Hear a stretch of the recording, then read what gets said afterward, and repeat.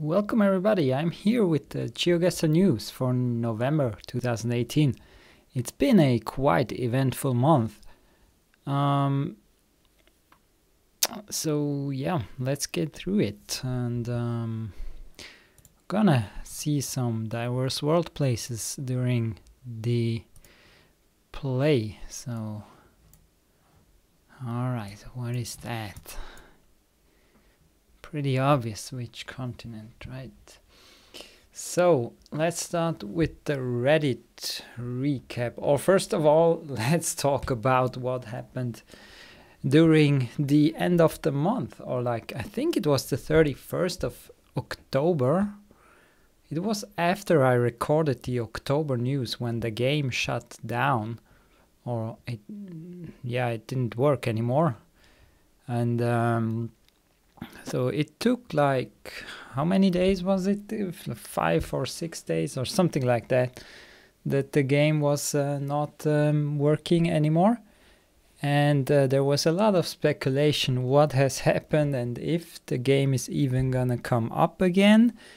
Because as we knew, the Google API prices have been increased by like 10-fold, 20-fold, I don't know exactly what it means for Geoguessr, but like it's not just double price, it's like way more. So, and we kind of were scared that this shuts down the game. And what happened is somehow that Geoguessr and Google, they could not reach an agreement fast enough. So the game shut down, but in the end they were able to make a special price, apparently. We don't know what it is and if how much more it is than before, but I'm pretty sure it's gonna be more than before still. If other customers have to pay like 10 or 20-fold, they're still gonna have some quite a bit price. And they need to somehow, at least to get their same success financially, they need to up their income, I think. And yeah, and that's one point that we have on the Reddit recap. The new feature that was released like a week ago now, or like 1.5 already, I don't know. It was 1.5 ago, which is the pro leagues. It is now possible to do a league type of competition within the game client, or it's not really a client, it's just the website. And that's pretty cool. Everybody was pretty surprised that this came out, especially at this point. Because, if they release an interesting thing, that means more people play, technically. And that means the API prices go up. So that means they also need to have more income. So at least that's my logic. So they released the Pro Leagues, but they said that it's gonna be free only for a while, was the wording. We don't know if that's 1 month, 2 months, 3 months, a year. We don't actually know. I could imagine that it's anywhere between 1 month and 6 months maybe. Probably they're gonna look at how the interest is and then add it as a pro feature. So the ranking system works like you gain points according to your system. So it's like when you have 25 players, the first player that has scores like 25,000 points gains 25 points and the last one gets 1 point or something like that. And everything in between gets like 24 points, 23 points. So that's a pretty good system for if there's a tournament with a lot of people. in my opinion, if you play with like just, let's say, your 3 best friends, like your 4 people, and you play several rounds, and then this scoring system starts to show its weakness, because let's say someone scores 25,000, someone scores 24.99, and the other one scores 20,000. That means the first one gets 3 points, the second one gets 2 points, the third one gets like 1 point or something like, or 4-3-2. So that means just being 1 point apart has cost the second guy 1 point, but the third guy only lost 1 point to the second, being 4,999 points behind. So that's when it starts to show the weaknesses. So I'm not sure why they don't just want to count the points as from the scoring system. That's I don't know. And I hope they're gonna put up some options for different scoring, because yeah, depending on what kind of tournament and stuff, yeah, it would make sense, but I rather think that's not gonna happen. But it's a pretty cool feature. The one problem is, like, let's say if it becomes only available to pro users, so that means we still have to do the tournaments on the Reddit, because not everyone has pro. So let's say, I assume for the top competitive people, they still have to do it using another source, because otherwise not everybody can take place in the tournament. So yeah, that's kind of meh. But overall, I think it's a pretty good idea to get more income for the game, because I'm certainly there's some people willing to pay if they can compete against like their co-workers or something, and just nobody else. You can also yeah, you get the link, and if you just give the link to the people you know and you want to play with, then you only play with those, and no one else can just join the tournament. So that's pretty cool, that you're kind of, yeah, you can play with trusted people, not with cheaters, or like not everyone has access. And they also announced that there will be PayPal payments possible in the future, and that there will be some form of daily challenge available within the website, which is still very unclear what it means. Does it mean it's just a world map every day, or is it like not the same every day, or is it like, what exactly does challenge mean? Maybe it's something completely different, like one extremely special place that's selected, or I don't know what they, but yeah, they announced that, so we can assume that this is coming with the next update, I think. But we don't know if that takes a month, a year, or yeah, doesn't happen at all. We had stuff promised. I just read on Kundo that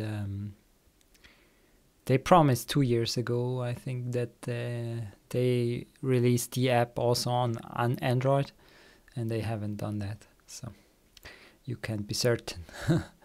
So okay, let's continue. That's taking too much time. So that is probably Uganda or something in Africa, or Kenya maybe as well. Oh, or Ghana, yeah. Okay, then we had the European League that concluded. As usual, 90 wins the tournament. Topotic finishes a great second place. He also was quite close to beating 90, if I remember correctly. Simi finished in third, and Joseph and Michael finished in fourth with the unlucky fourth spot, but still a very good score in a tournament like this, of course. Then the next tournament has started, the President's Cup, which is a US tournament that's currently in group stage, where all the players will play 12 different state maps to declare who's good enough to advance to the quarterfinals, I think. So that's currently going on and will be going on for a while. Then there have been quite a few new series on the Reddit. One was A Rural World, which also was started as a league in the game. That was a funny pronunciation of league. I don't know how that happened. So this is basically landscape guessing without moving. And the tournament is scheduled for 50 legs, so considering 2 legs per week, that should take about half a year. So yeah, but it's pretty cool to have a landscape tournament over a very long time. So you can really, I mean, it's quite a bit luck dependent if you do just a few rounds. But if you do like 50, I really love it. It's great. So then the next series that we have is the One Name 5 Places. I haven't played it, but I think it's just like there's different kinds of spring fields in different areas of the world, maybe, or maybe just US or something like that. And 5 different names. It's pretty obvious what it is, more or less. Then there is a Nordic Cities series, which is European Nordic cities, I think. So the Scandinavian countries and like the far northern up until Denmark, I think that's where the southern border is. And so the next one is the Famous Architects series.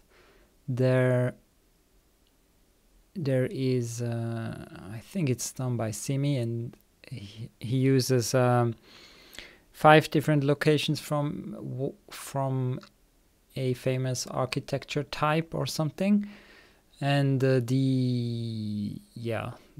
those are displayed.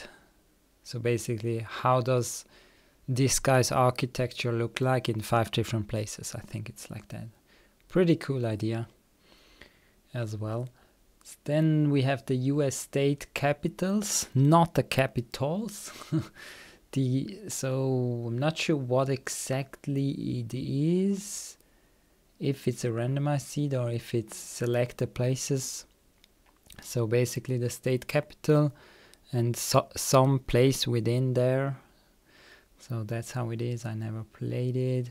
Then someone started I'm not sure if it's a series or not. It wasn't very clear until now. Someone started something saying Australia #1. I'm not sure if there's gonna be more. It wasn't announced in the text, but maybe we get an Australia series starting as well.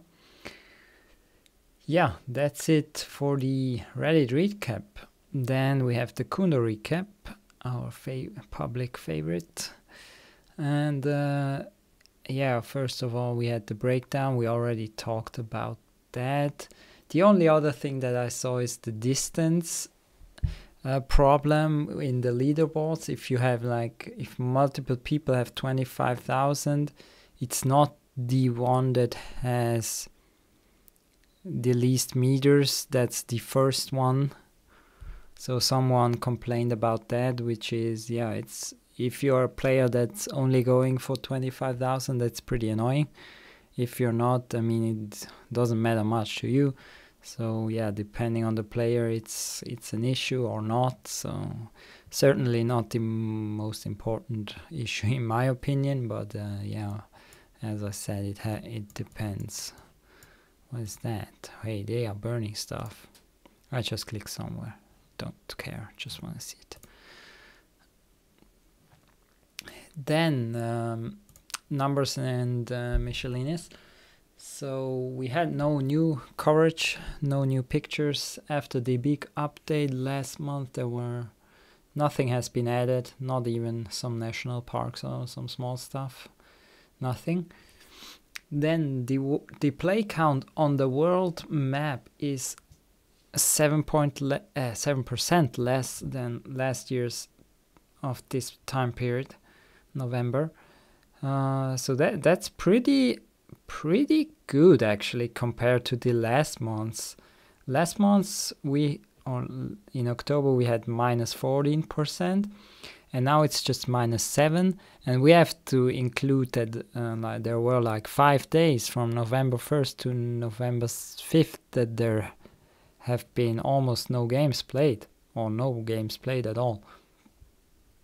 So considering 5 days is about 1/6 of the month, that would equal to a plus of, let's say, 1/6 is, yeah, that's like 16%. That means a plus of 9% would have been possible.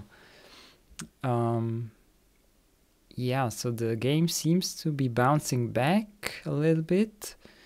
Maybe it's because of the season. We had quite low plays in this summer. So this year it seems to be much more season based. Like in summer we did not have a lot of plays, and considering that the majority of the players is from first world countries, and it's mainly being Europe and North America. Yeah, I could imagine that that's one reason for having a bit less plays in summer. When it's cold in some areas, yeah, people stay indoors. So yeah, and Diverse World has almost the same play count. It's around 11,000 like last month. Mapper said that it's now in the it overtook another map, and it's now even easier to see, so it might get even more boosted now. So we will see. But so that's 11k. We have around 270,000 at world map, and that means Diverse World is still at a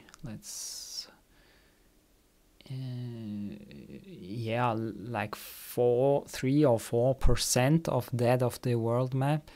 So apparently still most players don't play it, and I can only imagine that the main reason for that is that people don't know about it.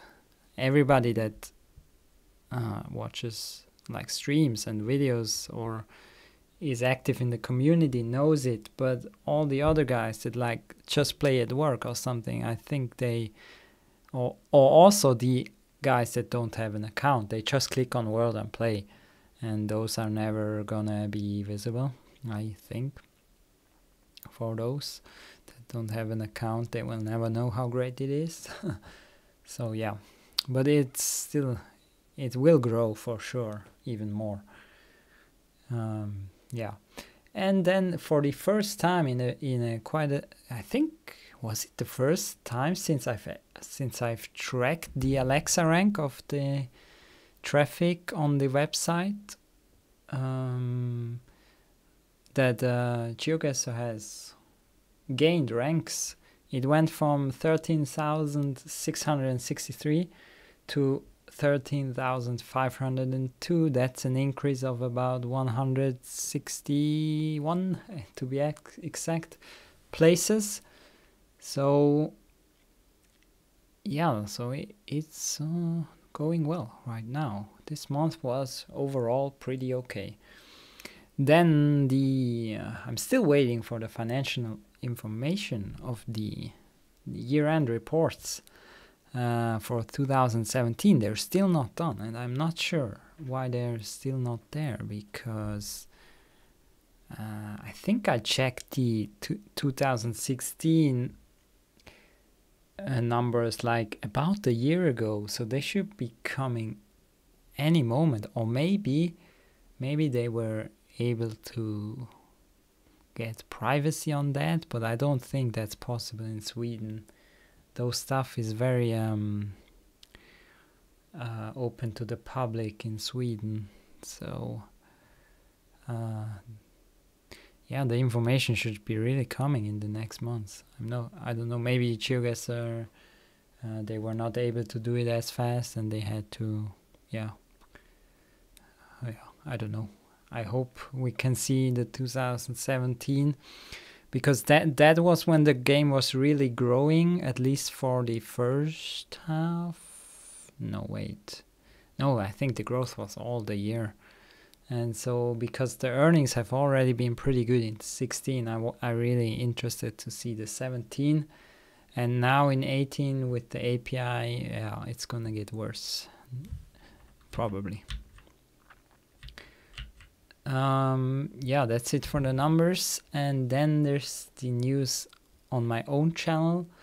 So the stuff that I have planned for December is covering, as I've been before, the President's Cups rounds from this tournament.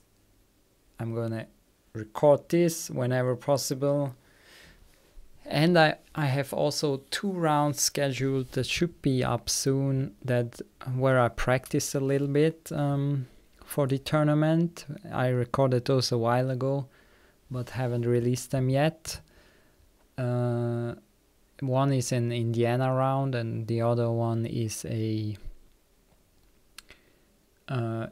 US cities round, which would be the quarterfinal if I can qualify for that.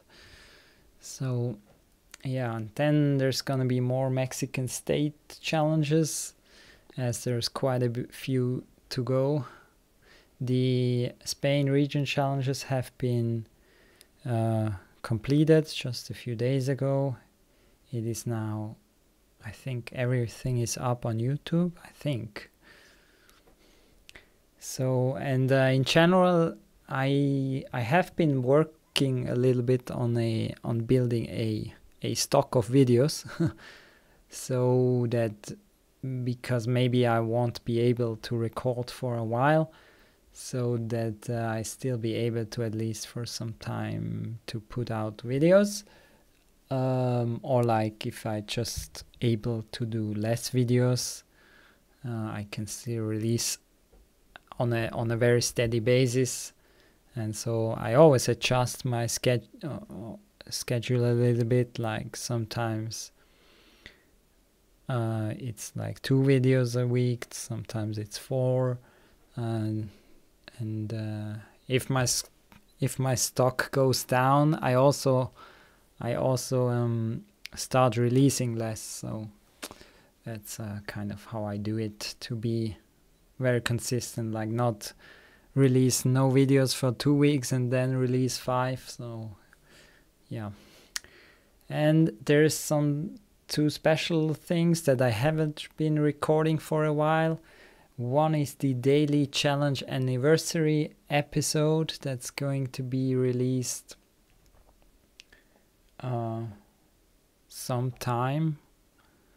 I think it's rather in the end of December range at the moment planned, I think. So yeah, like 2-3 weeks ago we had so the daily challenge is the daily world map challenge that's on Reddit, and it's been going on for like 2 or 3 years now, every day. And yeah, it was the anniversary. It's just a world seed, so if you wonder what exactly it means. And then the very cool series, and also very popular on my channel, is there was a new round of the Parts Unknown series, which features the countries that do not have Street View but do have photospheres, basically. And yeah, that is very tricky because it can be so many countries as well. and most of them are in Africa, and most people don't know much about Africa, so it's very difficult. And it's also like no movement usually. You can't move most of the times. So yeah, we haven't played a lot of rounds here. I kind of was so much into talking. There was Ghana as well. 2 Ghana in a diverse world scene. So let's go through that quickly. The sun is north again, like in the last round.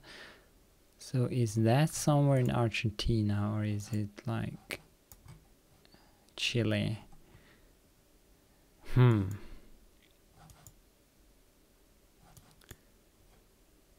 don't know. Oh, what? It's there. Really? What the heck? It's like that here? Like northeast of Mendoza? On the 20?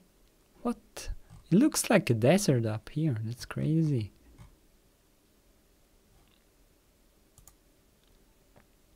Oh, what is that? This is private property. Keep off. So North American sign.